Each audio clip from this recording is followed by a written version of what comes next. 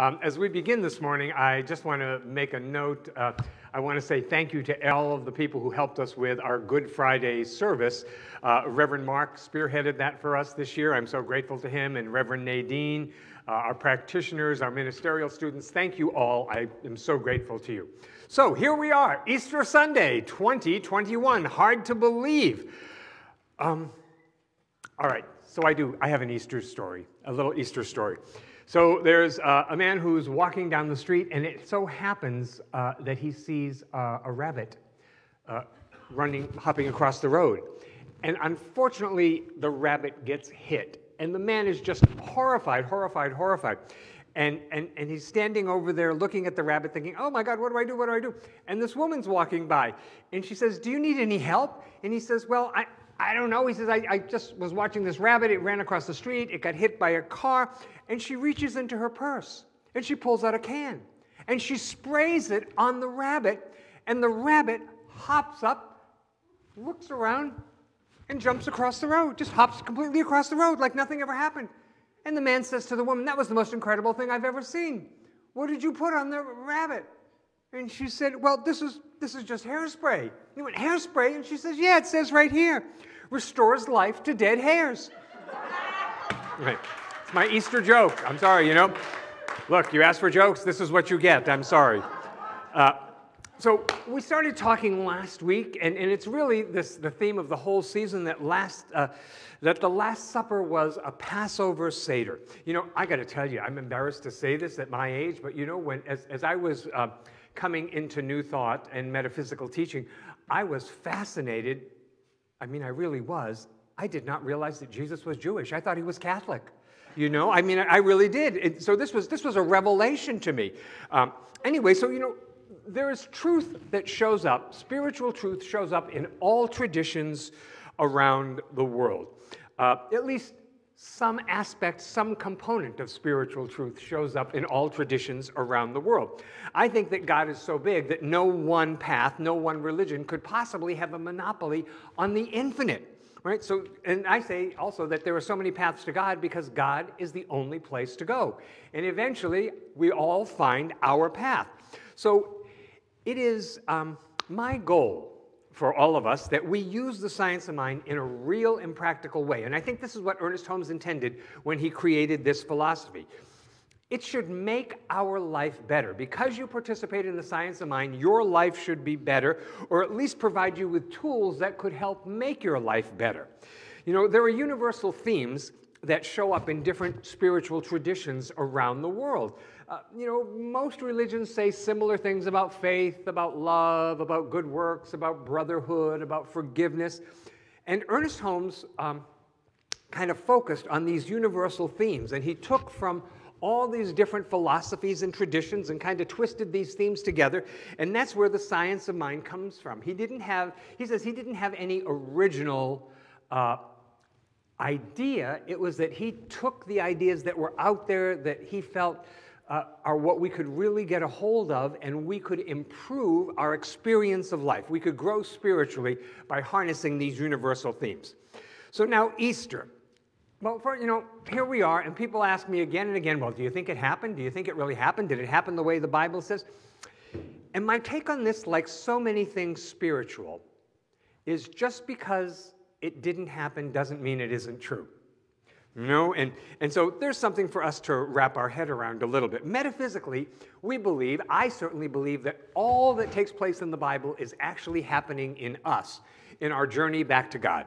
You know? So the story doesn't change. We visit the same stories every year, but what's different is we are different. Our consciousness has evolved. Our life is in a different place. So whether I look at the Christmas story or the Passover story or the Easter story, whatever I may be looking at, the thing is that now I'm in a different place. My consciousness has evolved from the last time I looked at this story and held my life up to it. In Science of Mind, our prayer is always, always that our consciousness is what changes. That our thinking is what changes. I mean, because face it, after all the praying we have done for other people to be different, and God knows we want them to be different, it has not worked so well, has it, if we tell the truth, right? So all I can change is me. All I can change is my thinking, my consciousness, change me from the inside out. So if we receive the message of the story of the season, I believe that if we can really receive that message, if we can take it in, we will be transformed because it informs us at a very, very deep level. So I'll start with this about Pharaoh again, in case you missed a little bit last week, that Pharaoh enslaves all of us just like the Pharaoh enslaved the Hebrew people. Do you not feel enslaved after over a year of COVID? I certainly do. I certainly do. So I can only imagine that if I felt enslaved with COVID, how the children of Israel felt enslaved by the Pharaoh. Right? So an astrologer says to the Pharaoh, look, a child's going to be born and he's going to overthrow you. And so the Pharaoh decides, okay, we're going to toss all the newborns into the Nile. What a guy! Who ever says something like that? Hey, let's take all the babies and we'll throw them in the Nile. I mean, what a charmer he was. Now, Moses' mother comes up with a plan to hopefully save her little baby. She makes a basket of reeds and she covers it with pitch so that it won't sink. And she puts the baby Moses in the basket and hides him in the bulrushes of the river. And the princess, the Pharaoh's daughter, finds the baby. And Moses' mother is smart. She's hanging around like, hey, do you need a wet nurse for the baby? I could do that for you. And so the princess takes Moses and the mother into the royal life. Now, Moses himself, in his journey, he was able to escape the slavery that his people experienced. He's raised in a palace, not unlike the Buddha, who was raised in a palace away from all the unpleasantness of life. The interesting thing is that his heart led him to recognize the suffering of his people, just like the Buddha. Just like the Buddha. There are so many parallels. So what happens is Moses sees a slave, and the slave master is beating the slave. Of course, the slave is a Hebrew person, and Moses kills the slave master. Now he's got to run. And so he runs away, and eventually he gets married, and he becomes a shepherd, and this leads him to an encounter with the burning bush. And the bush burns but is not consumed. And this is important because the bush says to Moses, you have got to help my people. Of course, the bush is the voice of God. Help my people. Now, Moses does what I think any of us would do when given an extraordinary task like that. We do this. God says, I pick you, and we go, who, me? Are you sure, me? Don't you mean somebody else? Surely you're thinking of somebody else. And Moses comes up with all these reasons why he cannot do it, and God rebukes Moses, saying, do not doubt God. So here's something. When God gives us something to do, we are not supposed to question or doubt God. When we know it's ours to do, we are just supposed to do it. I tell you, in my own life, this happens to me so often, that an intuition will come to me, and if I follow it right away, I'm so convinced, I always say, God, I'm so glad I listened to that intuition. I'm so glad I followed that thought. I'm so glad I did that. And when I don't, the opposite happens. I would say, why didn't I listen to that? Why didn't I listen to that?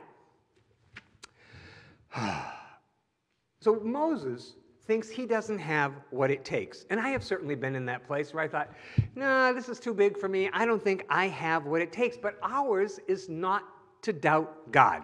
God will compensate for our seeming weaknesses. So like Moses says to God, he says, but I can't speak to the people. I stutter. Imagine asking somebody who has a big stuttering problem to now become the public speaker. And God says, don't worry about it. I'm going to have your brother Aaron do the speaking for you. And God will send Moses all the power he needs. And how this is going to happen, this is really interesting, is it's going to be in the form of a staff. You know, so Moses picks up a snake, it turns into a staff, and that staff, I would say for us metaphysically, is like our word. Right? So miracles, healings, are born from our conviction. When we have some hope, belief, faith, it becomes conviction, and that's when a healing can happen. So evil, hate, the bad stuff in life is also born of conviction if we tell the truth. You know, a piece of the story that really strikes me at this time is that God tells Moses to hold the staff high, right? And so Moses is holding the staff high, and when he's holding the staff high, the Israelites do really well in battle, right? But then it gets really heavy. I mean, think about that. It gets really heavy over time. He's holding this big staff up over his head, and he starts to drop. And then when it starts to drop, the Israelites begin to become defeated. right? And so two people help him, Aaron, his brother, and someone else. They help him, and what this does, this shows me how we so often want to do it ourselves, but the truth is we're in this together and we need support from other people. We need to allow other people in, right? And so Moses says to Pharaoh, let my people go. You know, there are so many forms of slavery today, you know, and if we could just look at our own life and say, gee, where am I enslaved? Where do I feel enslaved? Where do I feel that some power outside of me has control over me? Something. You know, so these plagues ensued. We talked about that last week. And the last plague, the final plague, is what we think of as the Paschal Lamb. And this is a theme from the Old Testament that will be carried into the New Testament, where they put the blood of the lamb on the door, around the door, and that they would, God would pass over those houses. The plague would pass over those houses, and the firstborn would not die. So Pharaoh finally lets the people go. This was a deal changer, this one. And so I love how the Israelites don't want to go with Moses. That, to me, is just incredible. They've been enslaved, right? But you know, would they have just like said, oh, great, Moses, who are you? You know? And second of all, and where are you taking us? Oh, into the desert? Great. Are there hotels? Are there restaurants? You know, will we be able to buy new shoes along the way? These are things I would want to know, right? You know, so we're told again and again that we have to trust God. So humanly, though, when I hear that, I want to figure out how I've got to trust God. You know, I want to know how God's going to do God's part. Then I'll be able to trust God. The level of faith Moses had to have for the Red Sea to part. And so this is what I want to ask us. So here we are in a time where there is mass crucifixion. What's the level of faith we need to have to part our Red Sea? You know, what level of faith, what level of spiritual practice, what do I need to know in consciousness so that what it is that's in front of me that seems insurmountable is nothing to God? Because, you know, in the mind of God, God doesn't know big and small, right? God doesn't say, wow, this is going to be really hard. You want me to get all those people across the Red Sea? I just don't have time to build a bridge. I don't know how to do it. You know, Moses is an interesting character to me, because Moses didn't actually make it to the promised land. You know, Joshua, who was born in the desert, led the people into the promised land. And I thought about that so much, and I think it's because the people who were with Moses from the beginning, they had this history of enslavement. You know, they had a story. And that story is what holds us back so often, isn't it? But Joshua had been born in the desert while the Hebrew people were traveling. And so he didn't know anything about slavery. That was just a story Joshua's parents told. You know? He had no memory of those conditions. Now, you know, people often say, I have heard in the world, and people have certainly said to me, oh, do you believe in Jesus? Is Jesus your Savior? And in Science of Mind, the only thing we need saving from is from our own thinking. Right?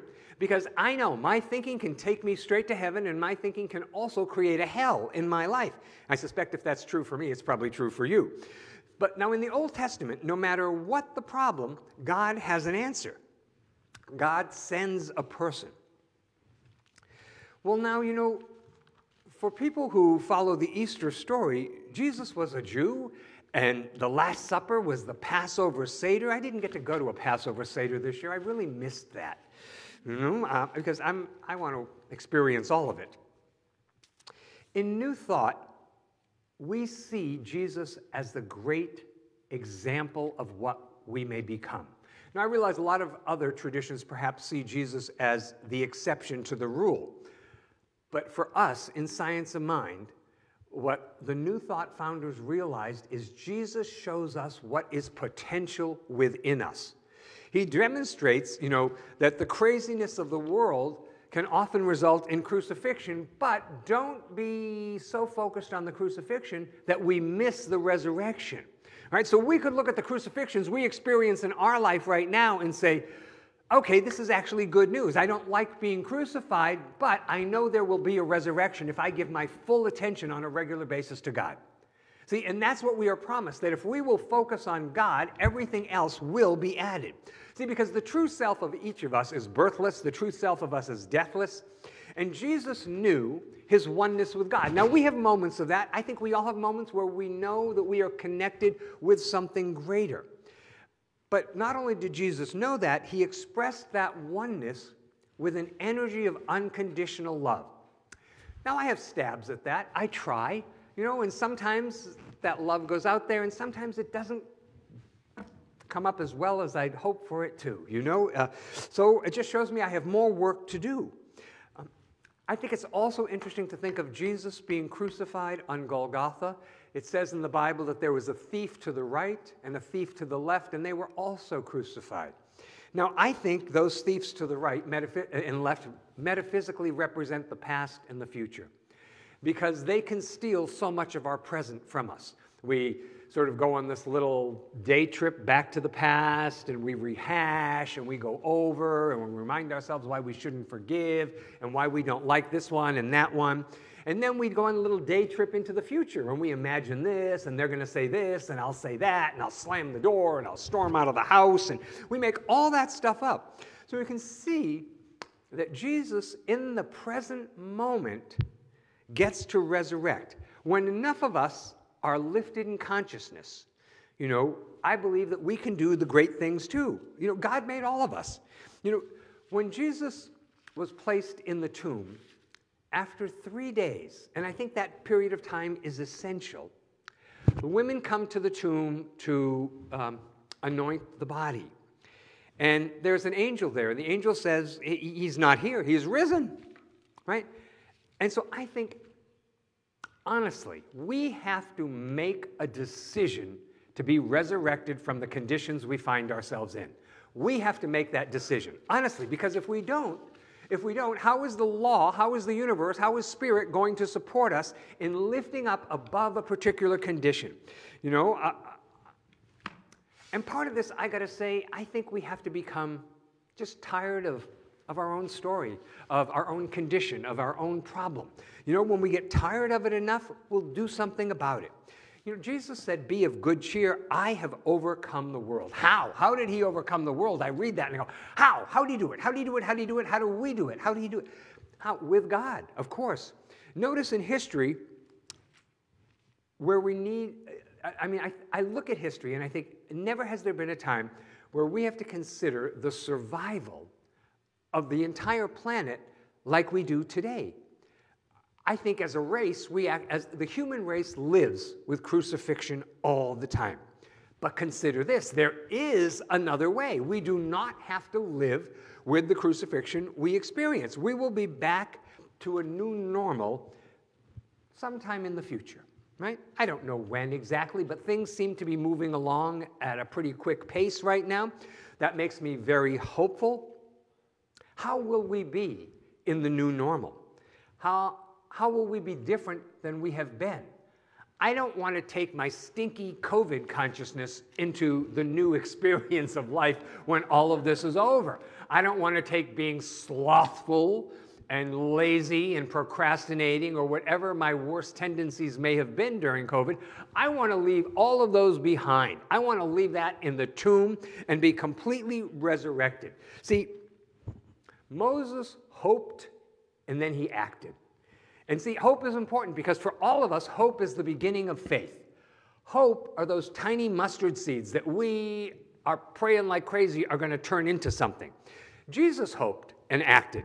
So no matter what we go through, I believe that healing is possible for us.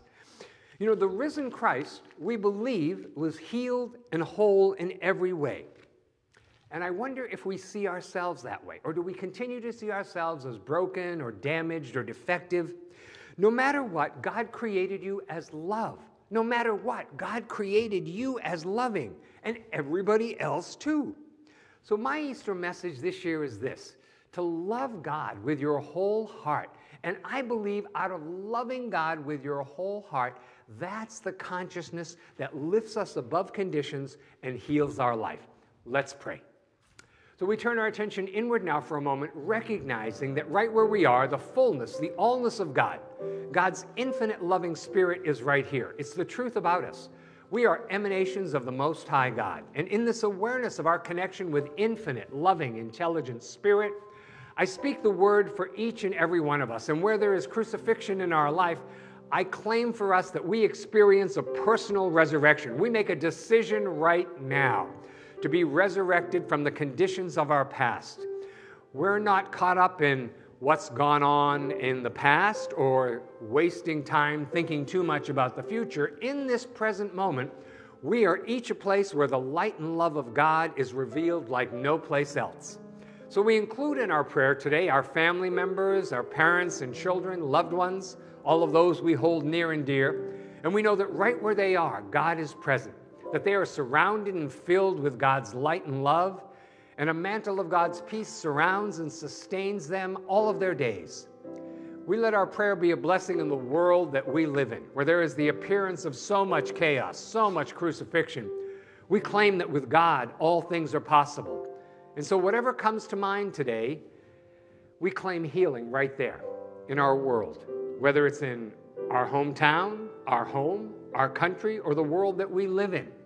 We know healing is possible, and we call it forth from the infinite mind that we all live and move and have our being in. We bless our church. We bless all churches, synagogues and temples and mosques and ashrams, all paths to God. And I'm certain that we are blessed by being together, that there is a raising up in consciousness for us, and we are setting firm in consciousness new conditions for our future. I know that the path ahead for each and every one of us is filled with light, not dark, and that we are blessed beyond measure. So with a full heart, I say, thank you, God. I release this word, and so it is. Together we all say, amen. All right, we'll sing one time together.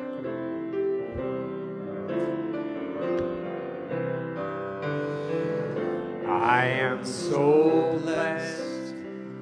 I am so blessed. I am so grateful for all that I have. I am so blessed. I am so blessed. I am so grateful. I am so blessed. All right, I invite you to hold your gift over your heart, and we'll say our statement of giving together. From the love of pure spirit within me, I bless this gift. I send it forth to heal and bless and prosper. It is evidence of my faith and belief.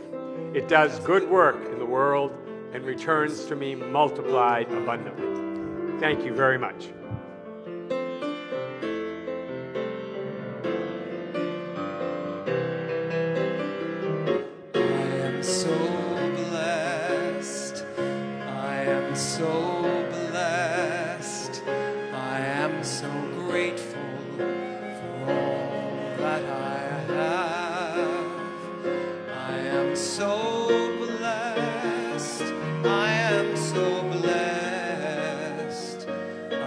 So grateful, I am so